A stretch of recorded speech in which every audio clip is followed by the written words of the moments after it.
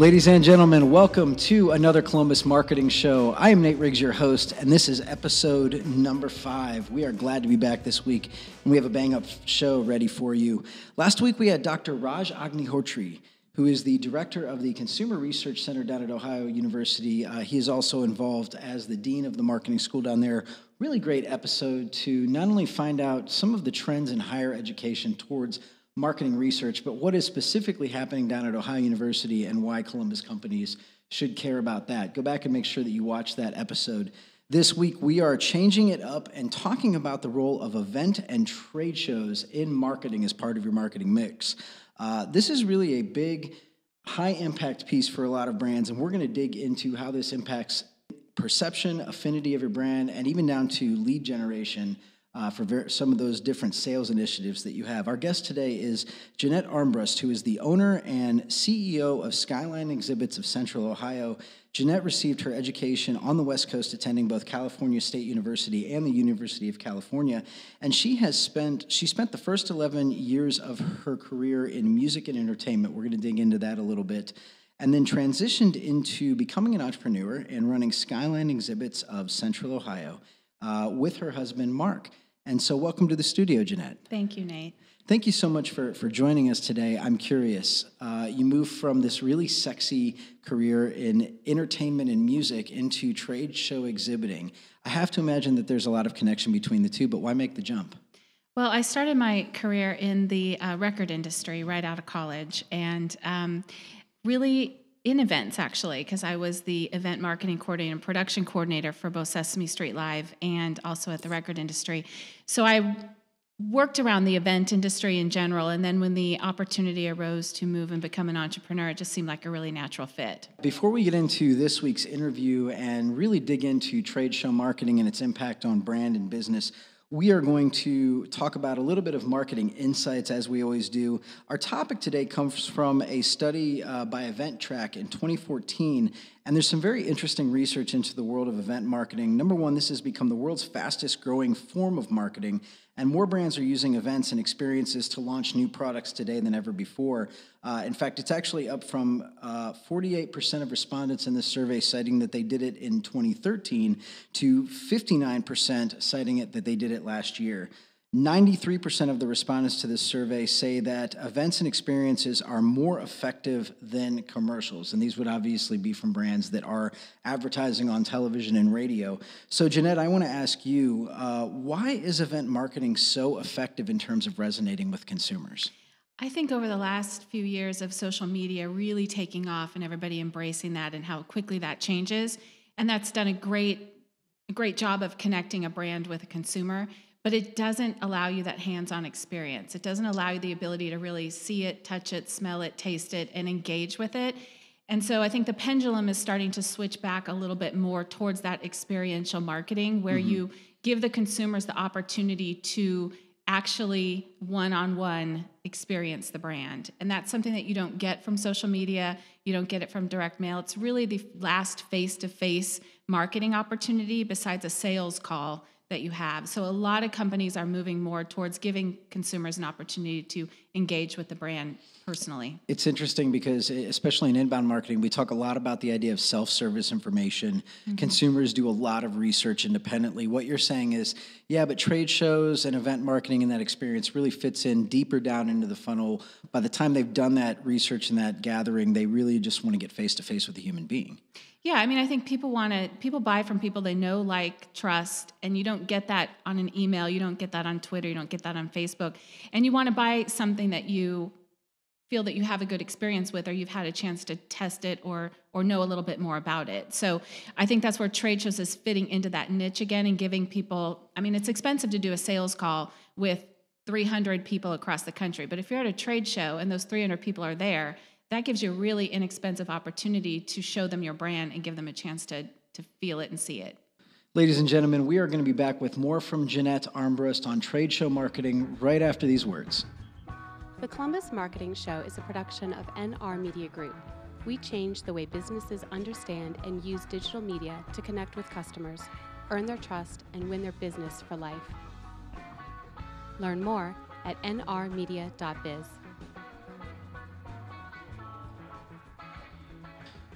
And we are back. So, Jeanette, tell us a little bit more about the current landscape of trade show marketing. What is happening across the trade show and exhibiting industry that I think marketers should be aware of in Columbus? Sure. When I started the company in 2001, it was all about selling hardware and graphics and the structures that went along with that. But now I think it's really becoming more about engaging with our customer on how do you pre-show market? How do you drive people to your booth? How do you get them to interact with your brand at the booth? And then obviously the follow-up, because 79% of people that go to shows are not even following up on those leads. So what I've seen change in the landscape is our customers really wanting to engage with us on how do we solve the big picture for them, not just provide the hardware and the graphics and the communication vehicle, but actually how do we address it all with them? And so that's really how I've taken the business and changed it and become more a part of their marketing team, engaging more with bringing their brand to life and not just giving them something to put their graphic on. So that's really how it's changed, is I think really working on ROI, really focusing on how we drive people to the brand and communicate the overall brand message. And using trade shows as a really good vehicle for that. So let's break down the actual trade show experience. We've all been to the trade shows where you're walking down the hall. I know I've been to dozens of them. And you walk past folks standing in the booth, and a lot of times I notice that the team inside the booth, obviously they're all coworkers, but they are talking to each other as opposed to really going out and trying to engage people as they're walking by. So from a booth staffing perspective, how can brands be most effective? I think they need to work with their team ahead of time. We do a lot of seminars with our clients, and actually I will go in, or our team will go in and work with them before the show, because it's rehearsing and getting that script of that engagement statement, that statement that's going to bring them off the aisle, and work with their team ahead of time to practice that, because it's not easy. It's like going to a dinner party or a cocktail party. You might think that your salespeople are type A people and they love to communicate, but it's very difficult to engage somebody on the aisle and drag them into your booth and give them a chance to experience and talk to them. So to work with them ahead of time and give them those engagement statements is probably one of the best things that you can do to prepare. It's not just about what color t-shirt you're going to wear and the khaki pants and who's going to staff the booth, but actually working with them on their engagement statements. So do you find that, I think the inclination is that our sales folks are going to be the best people to go to the trade show as part of our exhibit team. Do you find that's the case, or flipping the question the other way, how does a business of various different sizes determine who should be on the floor and staffing that booth? A lot of times it's not the salespeople that are the best. You want to have those personalities that aren't afraid to reach out and talk to somebody, but they need to be familiar with the brand. They need to be familiar with what you're selling, what your value propositions are. And a lot of times salespeople get focused on trying to close business, trying to get somebody to commit to them. Yeah. And that's not what this is about. This is a trade show is the courting stage. You're courting them, you're talking to them, you're explaining your value propositions, and then getting them to the next step. And the next step doesn't happen on the trade show. It happens when you get back and you follow up on that business. That's why the follow-up is so important. So sometimes the salespeople can't get that in their brains, that they're not going to write business at the show and they're not going to get that commitment on the show floor. It's the courting phase. And what you're saying is that's okay. It is okay. Yeah. It's a process. You don't make a cold call, and usually, most of the time, you're lucky if you do, you don't ever get that commitment on a cold call. So it's the process and taking that journey with your customer and understanding that's okay. This is part of the process. So it seems that for everybody who had exhibited a trade show, really it's about awareness, but more importantly, lead generation, or getting people who say, you know what, I'm interested in being in that follow-up loop. Historically, trade shows, or at least the larger ones, have given you the option to buy into using a named device on the floor to track engagement, whether that's scanning people's business cards or scanning their badge. But obviously, there's a lot of other companies out there who may have their own ways to track the leads that they're generating from the show. What's your experience with that? Is it okay for brands to kind of go the standard route in terms of buying the tracking device from the show or renting it from the show? Or do you recommend people use their own methods that they're already comfortable with? I say use whatever works. Just have a system. Don't have it be a fishbowl collecting business cards. It has to be whether you're creating your own lead card where you have your own questions that you want to ask to qualify, or you're doing the lead scanner. Whatever is going to work that you're going to follow up on. But whatever you use, you have to be able to qualify the leads into A leads and B leads and be able to decide, really all a trade show is you are trying to find the people that have an interest in your product. So you're taking the 5,000 people that are at the show and trying to find the 500, or maybe it's only 50 people that have a true need and desire to want to engage with you in the future. And if you get that, if you walk away with those 50 people, you're successful as long as you follow up with them. So however you can come up with a lead system that allows you to qualify the leads and then follow up with them, whether it's scanning it or writing it on a piece of paper, as long as it works. So I want to spend a lot of time talking about follow-up because you've mentioned that 3, 4, 5 times. It seems to be very, very important. But before that, what if we're in a scenario where, we've got the team at the booth, we've set up the exhibit, everything looks great, and yet nobody's stopping by. Nobody knows that we're there. Maybe it's a crowded trade show like the National Restaurant Association show, which we're familiar with. What are some ways today that brands are using technology, using their staff, and using other means to get people to be attracted to their booth? You have to do that before you hit the trade show. How so? You have to, whether it's sending out, I love 3D mailer pieces again. I'm going back to the old school because everybody's using email, everybody's using social media. Go back to the old school 3-dimensional mailer, whether it's a pop-up mailer or something, just don't do glitter bombs, but whatever it is that somebody opens up and it gets their attention to come visit you on the show floor. If you wait till you get to the show, it's almost too late. Because then you're just trying to grab that aisle traffic that's going by. But if you can do something ahead of time that will drive the traffic to your booth, whether it's bringing this card in to enter into a giveaway or giving them half of one thing, like the box of it, I always have said the box of an iPad, they bring the box to the booth, they get the iPad, and you give it away to your top 20 prospects. Whatever you can do to drive that traffic ahead of time, you're setting yourself up for success. If you wait until the show, then you're just taking your chances. It's a 50-50. It's a crapshoot if they're going to come or not. And then you're leaving a lot of it to the skills of your booth staff. Which, again, could be dependent on who's there and how much training they've had. So let's assume that, we've done the right things. We've attracted a good amount of people to our booth. They're the right qualified people. We've gotten leads, whether it's through the show system or our own means. Now the show closes, we tear down the booth, and everybody goes back. What happens next? Well, usually what happens is the leads go in your in basket, and a week later you haven't done anything with them, or 2 weeks later, and then they sit there and they're not followed up on. And again, that's 79% of companies do that. So if you can just schedule, I always say schedule the first day back in the office as your follow-up day, or use the evenings of your trade show to at least send out a reminder and a thank you email for them visiting your booth. But something needs to get scheduled on your calendar that forces you to follow up.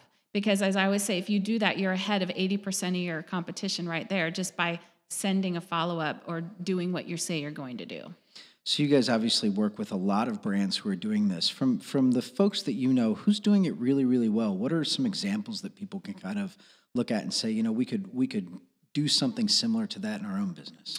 There's a company here in town, it's a large company that uses a CRM system that they have everything pre-built into their system. So when those leads get uploaded after the show, there's automatically the flyer, the brochure that goes out. There's a follow-up that's scheduled with their account executive. It's all automated. Now, they're a larger company, so they're able to pay for that and do that. But you don't have to have a big budget to do it. I think even setting a schedule with somebody that's on your staff, even if it's an administrative assistant that sends out the flyers and the brochures right when you get back from the show. But the follow-up, again, is, as you've talked about, and it's funny that you hit on that because I am so passionate about you have wasted a lot of money if you have gone to the show and done all this work, and then you get back and you don't do anything with the fruits of your labor. And that, to me, is it's sad. Yeah. In your opinion, I mean, I think in the recent years, and especially after 2008, 2009, a lot of people pulled out of exhibiting because it was a very high-cost game to get into. Yes. Was the result of that because people did not do the proper follow-up in terms of getting the return on a pretty substantial investment? I think it was that a little bit combined with people weren't tracking the numbers very well, so they just assumed that the show wasn't doing good for them or they weren't getting the return on investment. I think the tracking has gotten a lot better, and especially with the new all the CRM programs that are out there and people paying much more attention to their marketing dollars, I think that has really helped. But, we used to ask a client, they'd get back from a show and we'd say, how was the show? And they would say good or they would say bad, and it was determined on how many people walked by. Well, they could have had 1,000 people walk by their booth, but they might not been the right people. Okay. So you can't determine whether or not your success is just how many feet crossed in your booth or by your booth. And I think a lot of people at the time, because they weren't tracking the actual numbers, just assumed that the attendance was down at the show, therefore the ROI was down at the show. And we've seen that change. So Skyline Exhibits, the corporate brand, has been around since 1980. Is that correct? Correct. And you guys are the Central Ohio dealer, not a franchisee, but a dealer for Skyline Exhibits.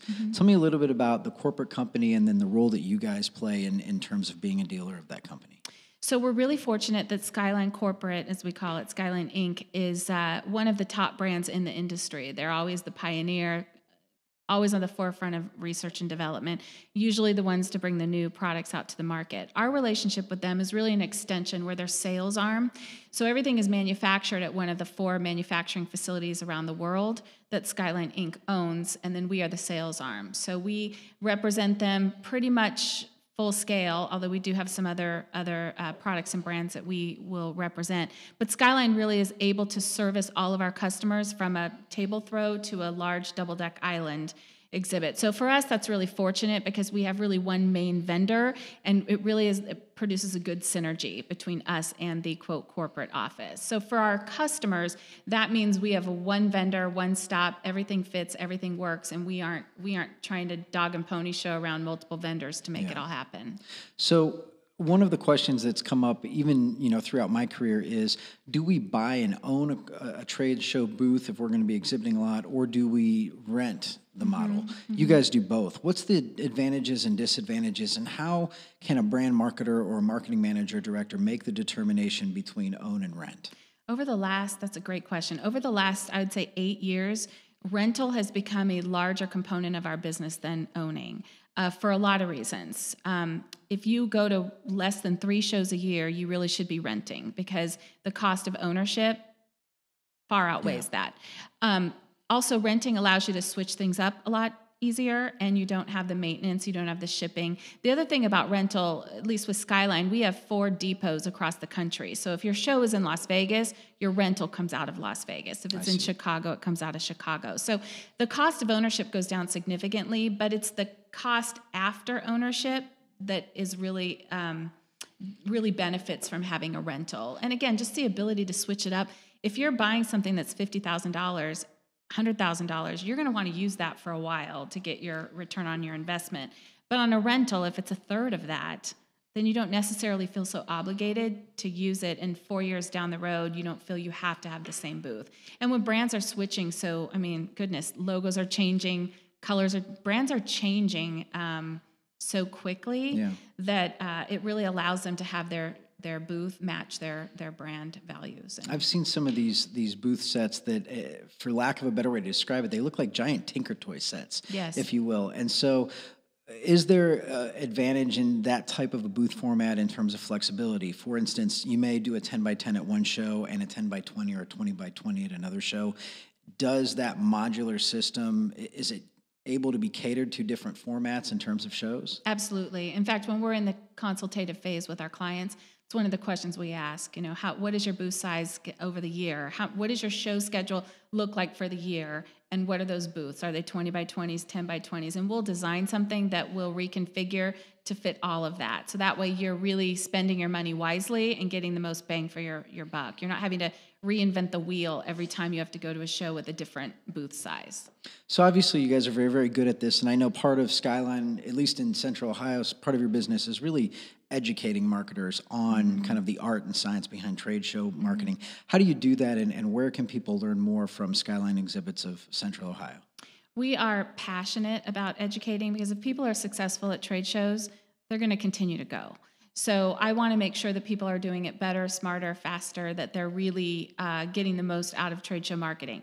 And there's not a lot of classes, you don't learn about it in marketing school very much, about trade show marketing. So we're really passionate about that. We do 3 to 4 free seminars a year on topics ranging from booth staffing to booth design to technology and how to integrate technology into your trade shows. And we do that 3 to 4 times a year at our facility. Again, it's free. In addition, we have white papers that we produce. We have a monthly trade show tips newsletter. We have a blog. We have a lot of information that is found on our website or that we can link people to that gives them a lot of good information about trade show marketing. And a lot of it comes from our customers, not just here in Central Ohio, but because Skyline is a dealer network, there's 128 offices around the world, and their customers share information. And so it really becomes a large network of family and customers that we all share best practices. So visitors or viewers of the show can go to Skyline Exhibits of Central Ohio. What's the exact URL? SkylineOhio.com. SkylineOhio.com, and you can find these resources as well as a schedule of events there. Correct. Excellent. Well, we hope that our viewers will check this out and come and visit you guys. I know that I have been to and presented at a few of the events on various different things, and you guys always do a really high-quality great event with a lot of networking opportunities as well. So we'll put some links in the show notes to that. I want to thank you very much for being on the show today. Thank you. And we'll be back right after these messages. Cisco estimates that by 2018, video will represent 79% of all internet traffic. Take your marketing program to the next level by engineering video content libraries that are strategically designed to drive traffic, convert customers, and build lasting brand loyalty. Get a sneak peek of the Video Engineering Playbook, a new book by Nate Riggs. Download your free sample chapters by clicking this link. Ladies and gentlemen, that is all the time we have for today. Our very special thanks goes to Jeanette Armbrust, owner and CEO of Skyline Exhibits of Central Ohio. Make sure that if you have a chance this year and you are looking to learn about trade show exhibiting, attend one of their free events. I promise you will not be disappointed. Come back also next week. We're going to be talking with Matt Meinert of Simonton Windows about change management and marketing. You're going to really want to pay attention to that show. Matt has done a lot in terms of really driving change towards digital marketing into that brand. Simonton's also one of our clients. I will disclose that, but that means that we know what he's doing really, really well. So we're looking forward to having him in the studio. The Columbus Marketing Show is a production of NR Media Group. It is recorded each week down at our studios at 454 East Main Street in downtown Columbus. Please feel free to come down and visit us at some point. You can also watch the show on our YouTube channel. That is youtube.com/user/NR Media Group. Look for the playlist, The Columbus Marketing Show. If you do not want to watch it, you can also listen to the show on Spreaker.com/show/The Columbus Marketing Show, or find it on iTunes. And catch this week's show notes on the post that will be coming out on Friday on nrmedia.biz. Our very special thanks goes to the NR Media Group production crew, Nate Marshall, who is the production director, Alex Foley, who is content manager, Melissa Christian, who helps us handle all the logistics and book the guest, and our very special in-studio guest, my son, Caden Riggs, who was helping us operate the all-important clipboard for the show. Caden is off school today, so we decided to have him in the studio. As always, I am your host, Nate Riggs, and I will see you back here next Friday starting at 6 a.m. with another episode of The Columbus Marketing Show.